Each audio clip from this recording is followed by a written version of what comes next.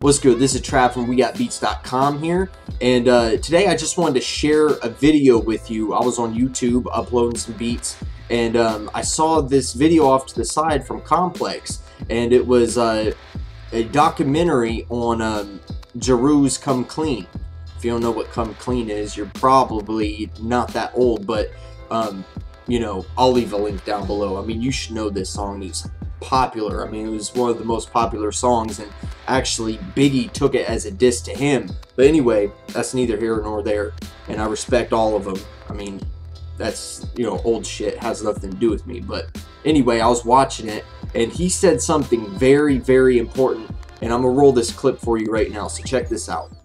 That's why we made the record, because we wanted it to be here 20 years later. We wanted it to be legendary. When we were making records, whenever we touched the mic to this day, I want it to be legendary. I want it to set me apart from everybody else that's doing it. And we're not talking about money or any of that. You understand what I'm saying? Because anybody can make or lose money. We talking about the respect and the recognition that this is something that no matter what they do, it's gonna always be. And that's what I think being an MC is about, putting your mark down.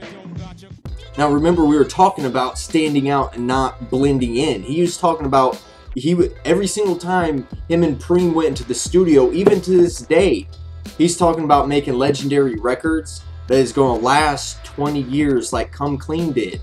Like, when they made Come Clean, they didn't know it was still going to be a classic hip-hop record 20 years. But that's what they were shooting for. That was their goal. And they just wanted to be, he wanted to be the best MC possible. He wanted to stand out from the competition. He was doing something different. When you listen to Come Clean, I mean, from Jeru's style, the way he was spitting, to the beat itself.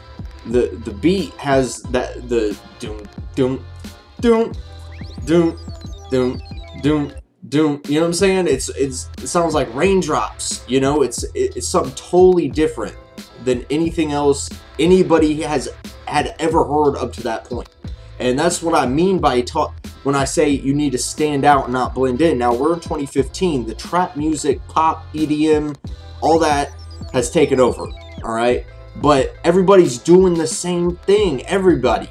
And I'm gonna share with you in another video why this is so crucial for you to be doing this boom bap stuff, this going back to the essence, going back to the root of things with the hip hop music, because right now people are craving that real hip hop.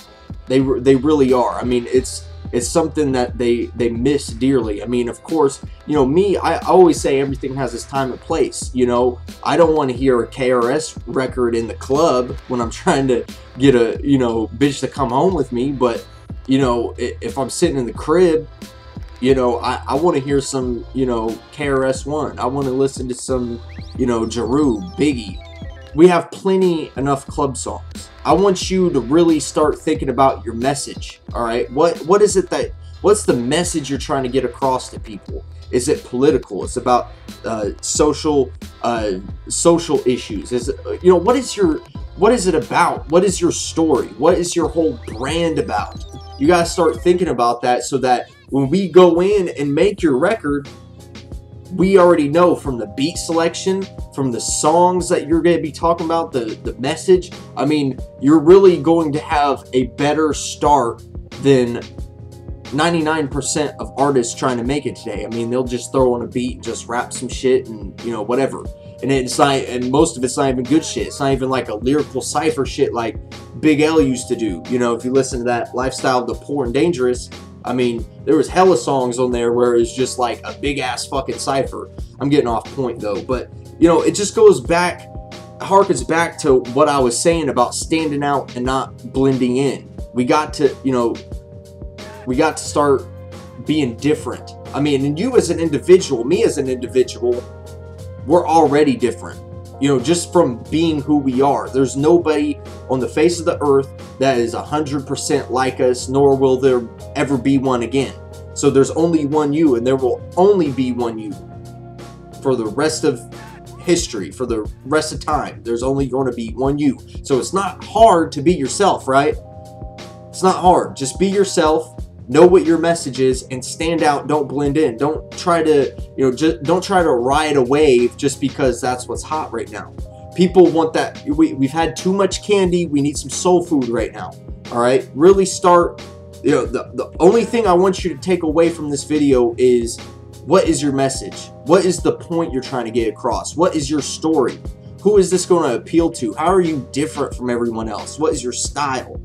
I want you to think about all these things so that when you go in and make your record, you already know who you're targeting. You know who you want to get your message across to. You know everything.